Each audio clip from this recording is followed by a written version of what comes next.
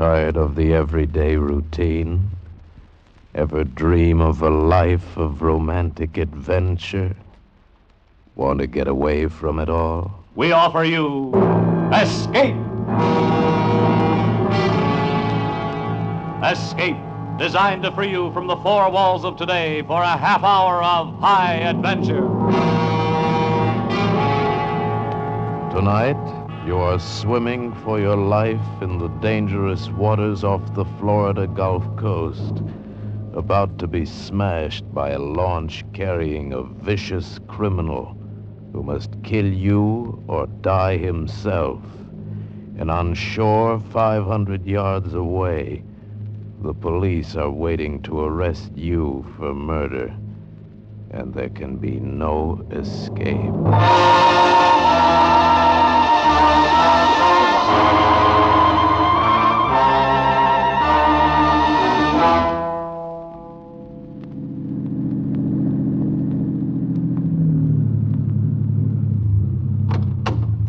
All right, buddy. This is the end of the line. Thanks for the ride. Don't mention it. Compliments of Miami Police. Now, you see that sign? Yeah, I see it. Read it. What's the matter? Don't they teach you cops to read? I said read it. Miami, city limits. Good. See that you stay on the other side of that sign. We don't take kindly to bums down here. I tell you, I'm not a bum. I came down here to take a job. Sure. You guys always have jobs. That's why you come down and sleep in our city parks as soon as it gets cold up north. Why not get going? And keep going. And don't come back.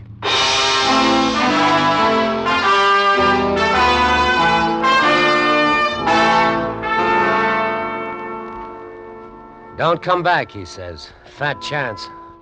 One night on the streets and you're a vagrant. They give you a cot in the city jail and some coffee and spud nuts in the morning and escort you out of town. Every step I took was away from that place, and that was all right, too. They could have their sunshine and their orange juice. All I wanted was a ride north, anywhere north. But one after another cars passed me up until my thumb got tired. I walked almost all the way to Fort Lauderdale.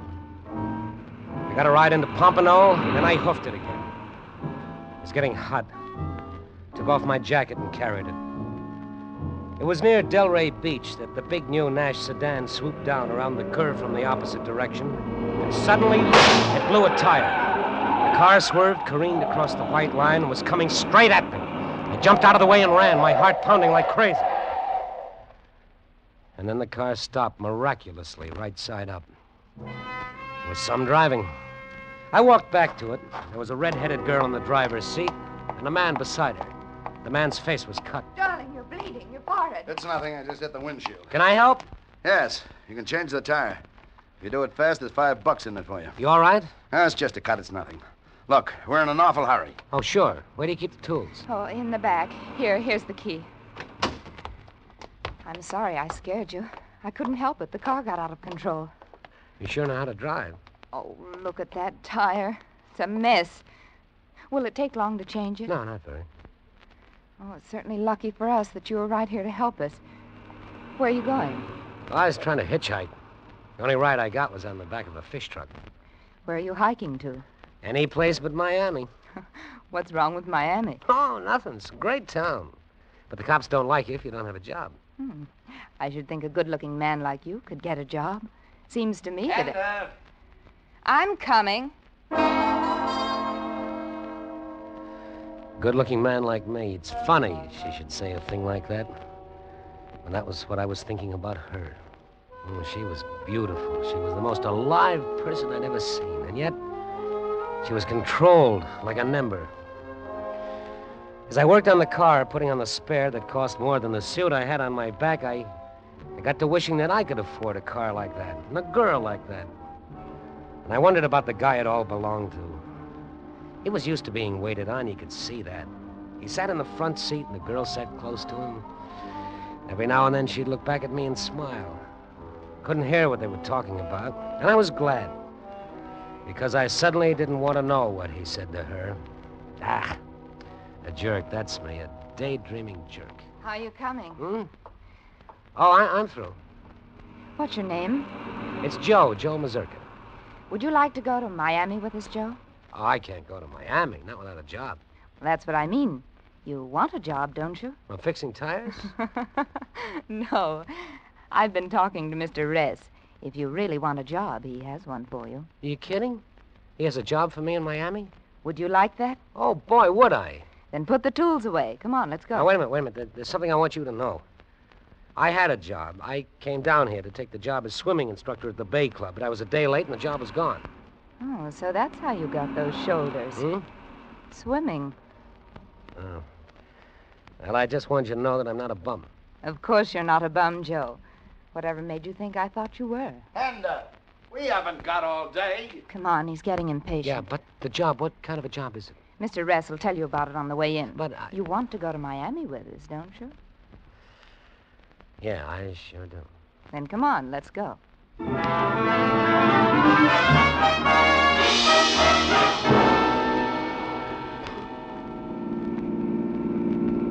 It's this way. I'm a writer. Oh, sure, Ress. William Ress. You're the guy who wrote Break It Open. Did you read it? No. I've been on the go, and I don't have much chance. But you've heard of me. Oh, everybody who can read English has heard of you. Your name's in every bookstore window. Yes, my name, but not my face. And that's the job. I don't understand. Well, you see, if they find out that Bill, Mr. Ress, is in Miami, they'll hound him to death. That's the way it is when a writer is successful. The public thinks they own him. They expect him to be clever at cocktail parties, and he's invited everywhere. He hasn't Well, been- what's wrong with that? Well, nothing, but it doesn't leave him any time to write. Hender's trying to tell you that I hate people. All this social claptrap. I want to be left alone so I can work. I still don't see how I fit in. Well, you'll be me. That's how you'll fit in. You'll be Bill Ress. I'll be you? All right, let's put it this way. You'll be my alter ego. There'll be two of me. You'll handle the social end while I lock myself in someplace and write. Yeah, but I don't look like you, not a bit. What's the difference? Nobody knows me down here. Yeah, but... Look, do you want the job or don't you? I don't know. It's a pretty crazy job. Pays $100 a week in expenses. $100 a week? It wouldn't be hard, Joe. Not with me helping you. Yeah, that's right. Hender could help you. I could see you from time to time, and, well, I could tell you what to say, how to act. You would? You'll take it, won't you, Joe? That's a crazy job, all right, but I'm a crazy guy. Sure. I'll take it.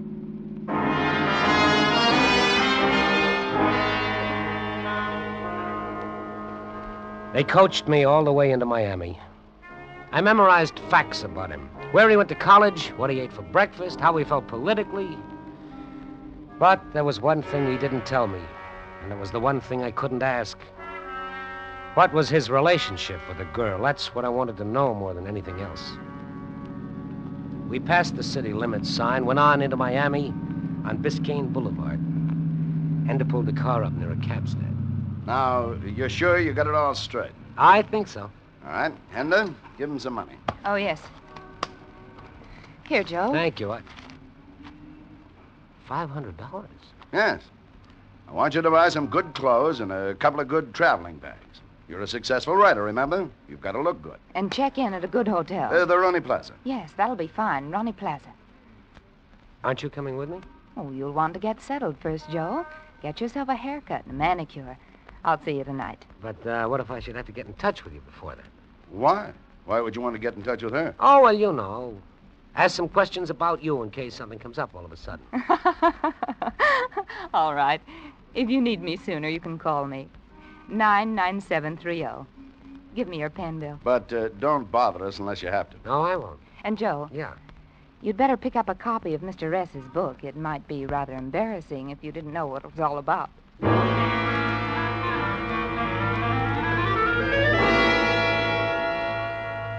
They drove off, and they left me standing there with my head full of facts on the life and times of Bill Ress, but not one fact about her. I didn't even know what her last name was. Well, there'd be time for that. I did like they told me. I bought some clothes and a suitcase. I got a haircut and a manicure, and I bought the book. Funny. A few hours before, I'd been a vagrant. No job and no money. Now I was set up in the swankiest hotel in Miami. Come in. Mr. Ress? Oh, yes. I'm George Cole. I'm the public relations man for the hotel. This is Walters, our photographer. Glad to meet you, Mr. Ress. How are you? Well, come on in. Oh, thank you. Well, we're certainly excited having you here at the Roney Plaza. Well, thank you. We were frankly pretty surprised when you checked in. Is that so? We knew you were in Miami. You know how those things get around. Miami's really just a small town. But you have the reputation for being such a recluse. Well, you know how it is. I wonder if you'd let us release a little publicity on you. Well, Oh, we'd like to take some pictures. well... All right, sure. Go right ahead. Take all you want. Now, let's see. How about over here by the window? This be all right? Oh, yeah, that's swell. Hold it a minute, will you? Oh, it's certainly nice of you to be so cooperative. I'm glad to. Got it. Now then, over this way, please. Walters, I think it would be good to get one of him autographing his book. I took the liberty, Mr. Ress, of bringing up a few copies. Oh, Would you autograph them for some of our guests? Yeah, all right. Have you got a pen? Oh, certainly. Here. There, now, that's just fine. Hold it. Oh, Thank you very much. Would you autograph this one to Herman and Betty? To Herman and Betty. Yes. Oh, shall I get it for you? Oh, no, thanks. I'll answer. Yeah? Are you Bill Ress? That's right. I'm Arnold Springman. Well, what can I do for you? Do for me. That's funny. I beg your pardon? So you don't even remember my name. Springman. Arnold Springman. Think hard. What do you want? You ruined my life, you destroyed my future, and now you don't even remember my name. It's all it meant to you, isn't it? Sensationalism. Muckraking. What do you care if you break a man so long as your book sells? Ah, now look, you've got the wrong idea. I guess we'd better be going, Mr. Ress. Come on along, Walters. No, you wait. I want witnesses. I want the world to know that I'm the one who got rid of Bill Ress. Now, wait a minute. I'm gonna kill you. Kill? Oh, no. Put that gun away. Oh, don't shoot, don't. Oh, Mr. Ress, are you all right? Oh, yes, I'm all right. Oh, my. It took a lot of courage wrenching that gun away from him like that. You ruined my life. When you get the house detective and get this guy out of here. Oh, yes, sir. And you get out, too. Oh, yes. Don't send anybody up to my room again. No, Understand? No, sir. Yes, sir. Nobody. No, sir. Oh, come along, you. Operator. This is the operator. This is Bill Ress in 416. Get me, let me see, 99730. Yes, sir. Thank you.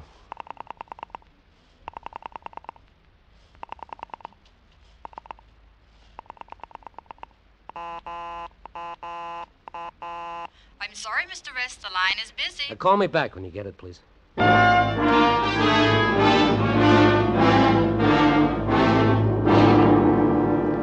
As I waited for the operator to get hand on the line, I leafed through Bill Ress's book.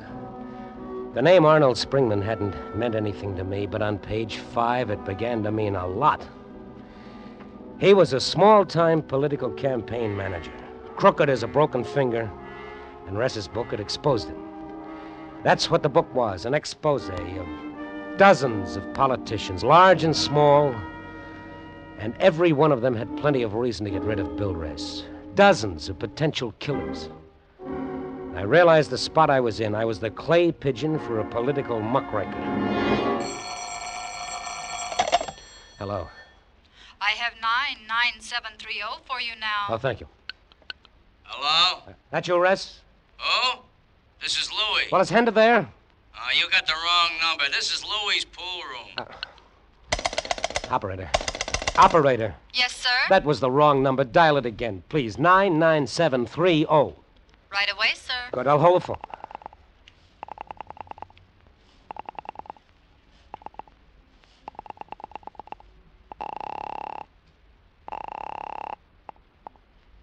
Louis's pool room. Louis talking. Is this 99730? Oh, it's you again. Yeah, this is 99730. Is Bill Ress there? Never heard of him. Are you sure there isn't a girl there by the name of Henda? Tall, slender, red hair? Look, buddy, the dames have invaded the bowling alleys, but the pool rooms they ain't touched yet. And for that, I'm thankful. But she gave me this number. Buddy, for my dough, she gave you the runaround.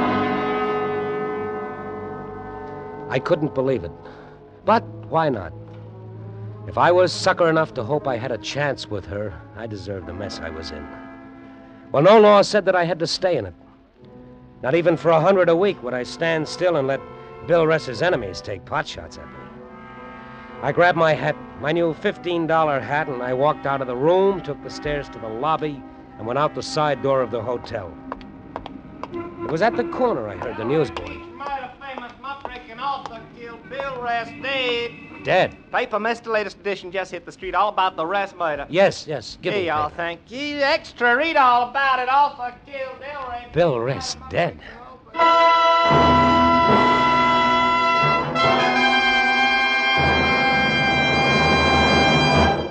In just a moment, we will return you to the second act of Escape. But first, suppose Junior has cut the telephone wire with your pet jackknife or kitchen shears. That's no reason for not listening to Sing It Again. Of course, if your phone is okay and Dan Seymour does put in one of the big calls to you, there's the chance that you'll win $51,000 in prizes and cash. But Sing It Again is more than prizes. It's a solid hour of tuneful riddle songs and hit music, highly entertaining in themselves, with Alan Dale, Bob Howard, and Eugenie Baird.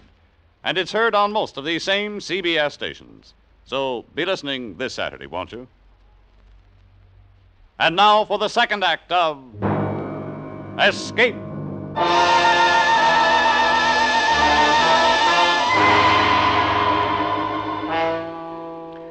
I stood there holding the newspaper that said the man I was impersonating had been murdered. I was on the spot and I knew I had to do something fast. But suddenly it was done for me. Joe! Huh? Over here, Joe! Henda, Hurry up, get in. I'm blocking traffic. I tried to get you. That number you gave me, 99730, that's a pool room. 99730. Oh, Joe, no, it's 99703. Oh. Well, anyway, he's dead. The newsboy's yelling that he's been murdered. I didn't dream it'd work out like this. Who killed him? I don't know. A lot of people hated him. I know that. One of them took a shot at me. At you? Did you tell anyone you were Bill Ress? Did I tell him? Of course I told them. I signed the register, I autographed some books, they took my picture. Oh, that's terrible. But you told me to. I know. Well, what does it mean? I'm all mixed up. Well, they'll think you did it. You can't go back to the hotel. Where are we going? Matecumbe. They won't find you there. Matecumbe? What is that?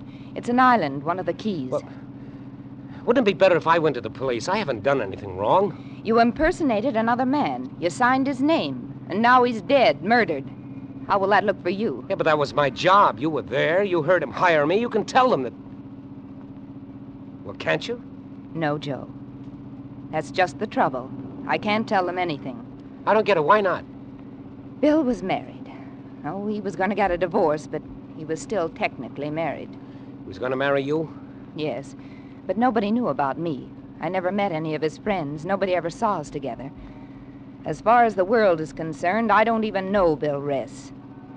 You see, Joe, I wouldn't be a very good alibi for you. I've got to keep out of this mess, too. I see.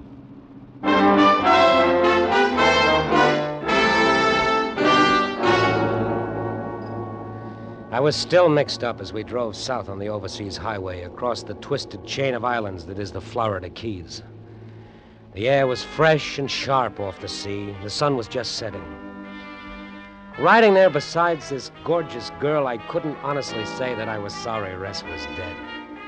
In a cockeyed sort of way, I was glad. It was at an isolated spot on one of the islands that she pulled off the highway into a deserted lane that ended in a dock. There was a corrugated sheet metal shack at the end of the lane. She pulled the car into a shed. This is Lower Matecumbe. Doesn't look like much. And there's the yacht out there. Yacht? Oh, didn't I tell you? We're going out in the yacht. But you said we were going to stay at Matecumbe. This is still Florida, all the way down to Key West. You'll be safer on the yacht. It belongs to a friend of mine, Ernie Castillo. He'll take good care of us. Yeah, but where is it going? Oh, it isn't going anywhere. Ernie gets seasick, so he just keeps it at anchor all season. Oh. And how are we going to get out to it? That's strange. The speedboat was supposed to be waiting here for me. Well, come on, let's go into the saloon. I'll phone them.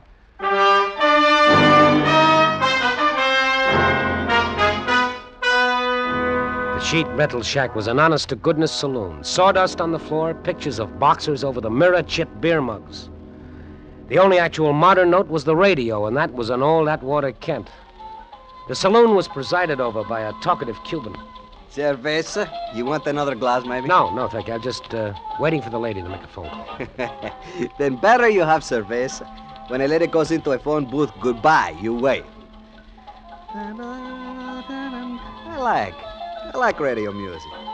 I like fish fishing. What do you like? Well, Amberjack, they call me. Amberjack is good guy, is good fish. But bonefish I like best. News bulletin.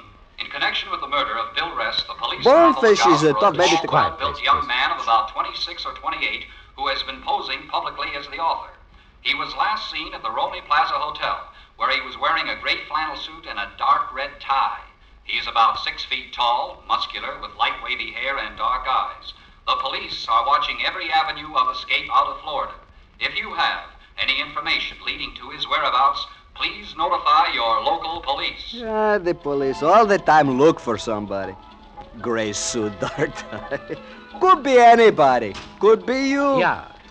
I like to be police. All the time ride the motorcycle, go fast like anything. Joe. Yeah, I'll be seeing you. Come again, young fellas. Always got plenty of surveys. Joe, come on. The motorboat's here. Henda, I'm going to go to the police. Joe, you can't do that. Why, Henda, why? Did you kill him? Did I? Of course I didn't. Why do you ask that? Well, then you've got to come with me. You've got to make him believe me. But I can't. Oh, here comes the man Ernie sent in with the speedboat. Come on. Oh, no, Henda, you've got to help me. You ready to go, Hender? Yes, Chuck, we're ready. No, we're not. Go on back to the boat. I don't take orders from you. Oh, get lost. Don't be stubborn, Joe. He came to get us, and we're going with him. Well, maybe you are, but I'm going back to Miami. Oh, no, you're not. What? Show him what I mean, Chuck. Sure, glad to.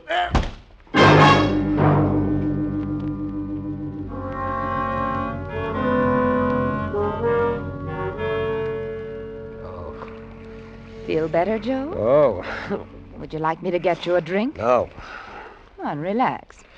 Don't get up so fast. It'll make you dizzy. You can quit being charming. You made your point. We're on the yacht. Now, isn't this better than going to the police? It's so quiet out here. So peaceful. So you killed him. No, I killed him. What? I said I killed him. Oh, I must be losing my mind. You're supposed to be dead, Ress. Not Ress. My name is Cristillo, Ernie Cristillo. Cristillo? But you're the guy that hired me to double for Ress. That's right. Maybe I better straighten you out. I killed Bill Rest this morning at Delray Beach. Reason? He was writing a new book exposing the narcotics syndicate. Matter of fact, it was to be my biography. Delray Beach, of course. That's where the newsboys said he was killed. That's where you were coming from when you picked me up this morning. Right again. I killed Rest and I disposed of his longhand notes on the new book. Why'd you drag me into it? Why'd you bring me here? Very simple. To give the police a definite suspect. Ress's impersonator, you. Henda was to pick you up later tonight, but they found Ress's body sooner than we counted on. She just made it in the nick of time, don't you think? So I was your red herring, huh? We got the idea while you were changing the tire. It worked fine. Oh, sure, it worked fine. Why'd you have to pick on me? Who is he anyway? A joker on the road, a guy without a job, a vag, huh? You're getting emotional, Joe. You think you can hold me? You're crazy. Are we? By now, some smart newspaper man has his byline on a story explaining why you did it. Oh? Suppose you tell me why I did it. Maybe you've been impersonating Ress for a long time. He caught up with you and you killed him. That won't stand up. What about that book of his? It's full of names of people who'd be happy to see him dead. That's true, but you've run away, Joe. That's the most damaging fact of all. You've run away and the police will keep looking for you. And they won't find you.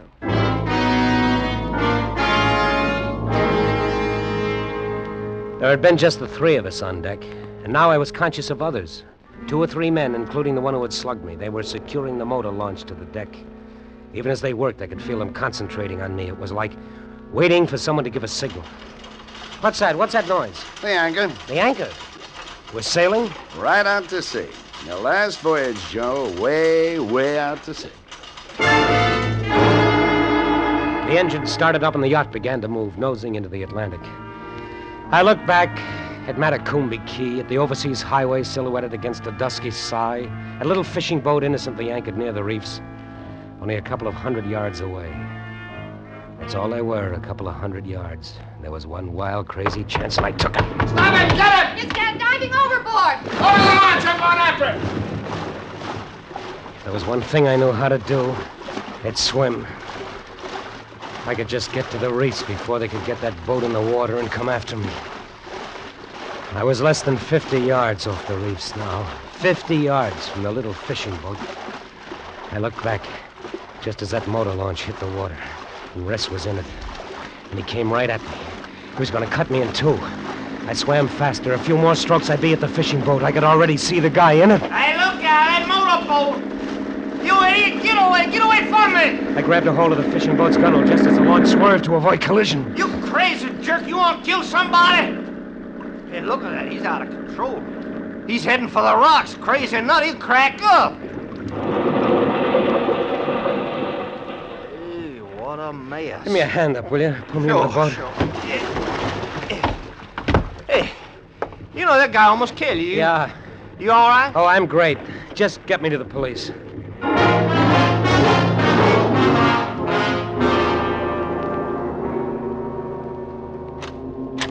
Here he is, Lieutenant.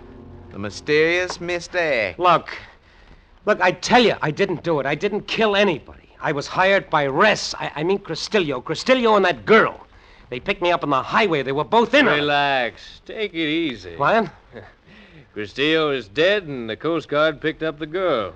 Oh, did she tell you? Sure. She talked. They always talk.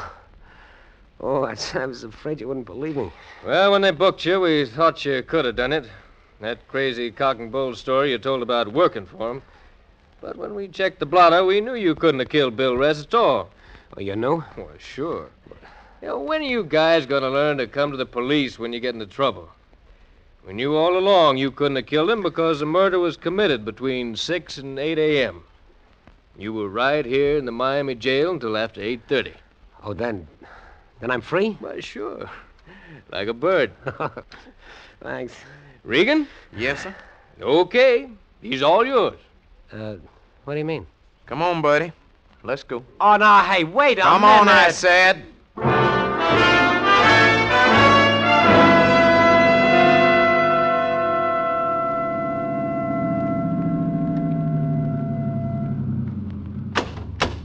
Okay, buddy. See that sign? Yes, I see the sign. It says Miami City Limits. That's right. Now, wait a minute. I know. You want me to stay on the other side of that sign. Is that it? Yeah, that's it.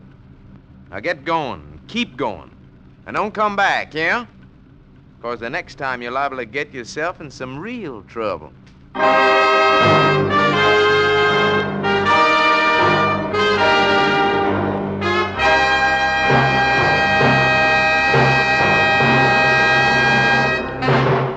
Escape is produced and directed by William N. Robeson. Tonight we have presented Danger at Matecumbe by John and Gwen Bagney. Featured in the cast were Frank Lovejoy as Joe, Marie Windsor as Henda, and Ted DeCourcy as Ress. Also heard were Rick Vallon, Robert Clark, Harry Bartell, Dee Tatum, Jerry Hausner, and Larry Dobkin. Special music was composed and conducted by Del Castillo. Next week... You are the prisoner of Mr. 3 from the land of 1. You're being driven like an animal toward the giant spaceship from which you know there can be no escape.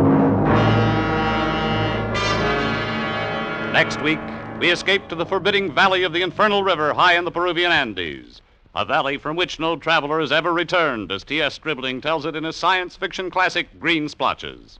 Goodbye, then, until the same time next week, when once again we offer you Escape.